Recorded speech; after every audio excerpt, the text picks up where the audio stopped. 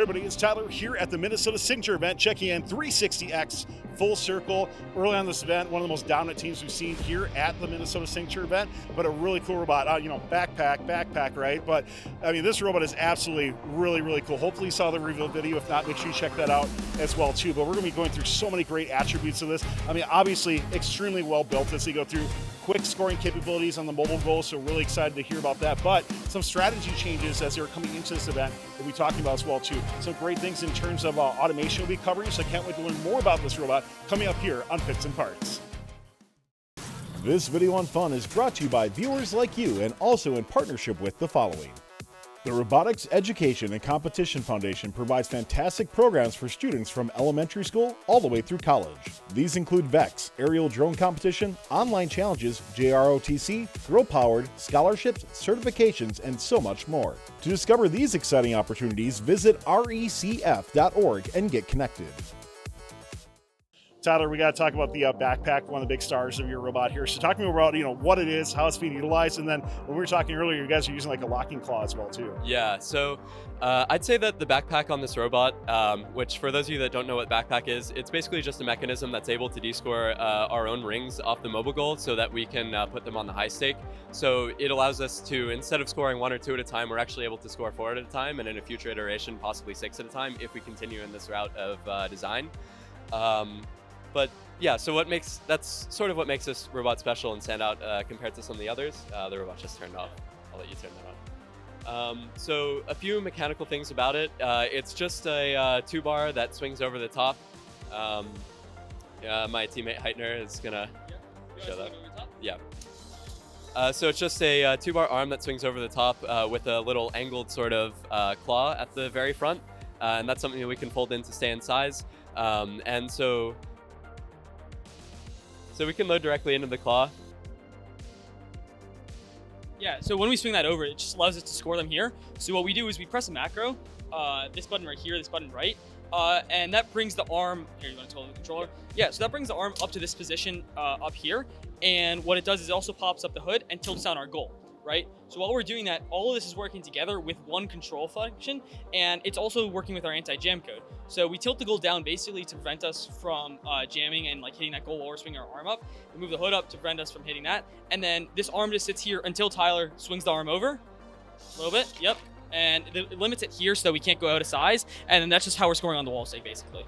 So something I asked Mateo when we were talking earlier, initially you were going into this event that wall stakes are going to be much more the kind of the dominant feature. And obviously as you've been playing this, the mobile goals have really been huge. Talk to me more about how you then approach coming here to the Minnesota SIG event with that new strategy. Yeah, so we came in thinking, wow, wall stakes are going to be the way to play the match. Like they're in the middle of the field, both teams can score on them. You need to be able to cycle them quickly, right? So that's why we were able to cycle this 4. But then we learned, what's better is actually just holding these positive corners. That doubles your points versus the wall stakes. They're only worth the same amount of points as scoring on a regular Mogo. So what we figured is that as we come here, we want to score more in the positive corners and less necessarily on the wall stakes. Right. And so just to jump in there, we sort of started off thinking that wall stakes would be the end-all be-all and how the match is played and determined. So we originally thought that would be how you win a match, versus now we sort of see it as a strategy of how to come back from a match where your opponent ends up getting both positive corners.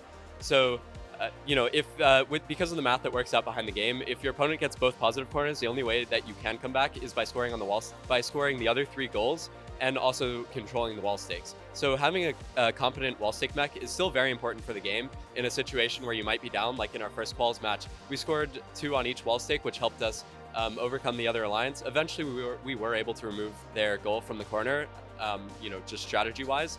But had we not been able to do that, we still would have been able to beat them just because of being able to reliably score on the wall stakes.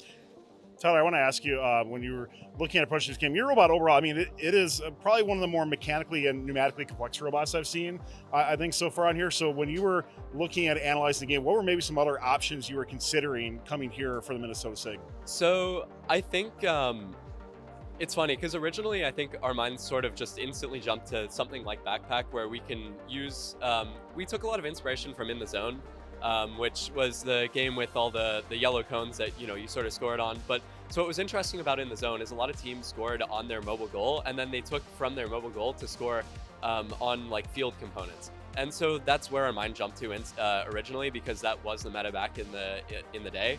So we originally sort of, our original thought was score them temporarily on our mobile goal and then be able to transfer them to wall stake. But in terms of how we did that, it had to be completely different from in the zone, at least to be efficient. So we also realized that, likely for scoring on the mobile goals, we would want some sort of intake that runs through the middle of the bot, sort of like the ring intakes from Tipping Point. And so we kind of just tried to find a way to make a hybrid between the in the zone style, transferring your points from from a mobile goal to a fixed goal, and also the Tipping Point style through the middle intake, or even spin up style with the rings.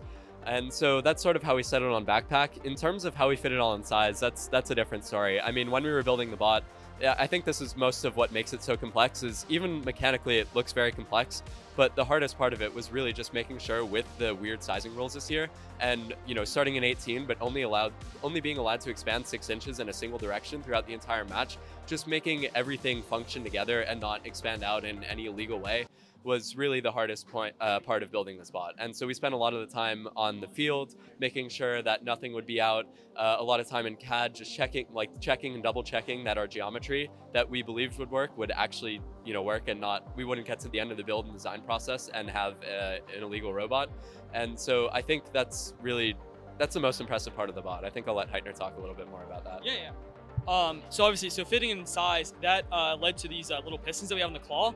Basically what happens is if Tyler presses a shift key, it just folds it in, right? So the arm is limited at this point to go under, and then if Tyler presses a shift key, it just automatically folds in. And then if he starts, bringing that arm back, basically what happens is as soon as he gets to the point where it's in size, it just flips back out. So this was all just automated code. Like we talked about earlier with our macros, we got a little bit of help from some kids at UCF.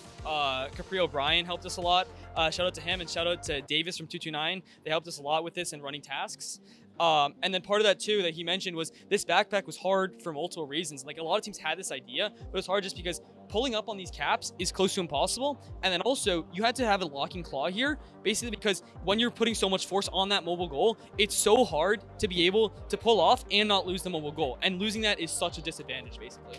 Last thing, Mateo, I just want to ask you as we start to wrap up on this is looking from an autonomous standpoint, how do you think your auto is going to start to evolve over your next course of a couple bets? You've been able to get a couple matches now here. Where do you see maybe that going like your next event? Yeah, so today we've just been running solo win point. I mean, that's the most important thing for qualifications. But then for our elims, we have some cool autos that score on the wall stake. And we noticed that basically because when we were coming here, we're like, man, scoring on the wall stake is hard in match. But if you can do it in auto, you get such an advantage. And that's just where I think it's going to move more to, is scoring on those wall stakes and doing stuff that you can't do in match in auto. Where do you think maybe that compares to other teams to talk to? Their first thing is typically saying that the middle goal is going to be a really common thing. You might be the first team I've talked to who said that the wall stakes might be on that. Like, how do you maybe determine what's going to be more important? Yeah, so the mobile goal to me is something that you can grab at any point in the match, right? It's really easy to grab, it's easy to score on, but the wall stakes are just impossible to score on. You can also try and fight for that mogo from another team. The wall stakes, you just can't do that. If someone's hitting you, there's no way to score on that. And we saw that in matches today and in scrims yesterday. So that's why I just think personally that and I think Tyler agrees, that the wall stakes are important in auto. Awesome. Well, 360X, congratulations on an awesome design so far. Really like everything that's gone into that. Obviously, so far, as we're filming this in day one, having a great performance, so we can't wait to see how you do. So good luck here at the Minnesota SIG event. Can't wait to see how you do the rest of the season. Thanks a lot for taking the time. Thank you. Thank you. This video on fun is brought to you by viewers like you and also in partnership with the following. The Robotics Education and Competition Foundation provides fantastic programs for students from elementary school all the way through college. These include VEX, aerial drone competition, online challenges, JROTC, girl-powered, scholarships, certifications, and so much more. To discover these exciting opportunities, visit recf.org and get connected. First Updates Now has become the Fun Robotics Network. Check us out at funroboticsnetwork.com and all the social links that you see above here. And check out some of our new merchandise options that are both fun and robotics related as well too, both on our website and right underneath this YouTube video.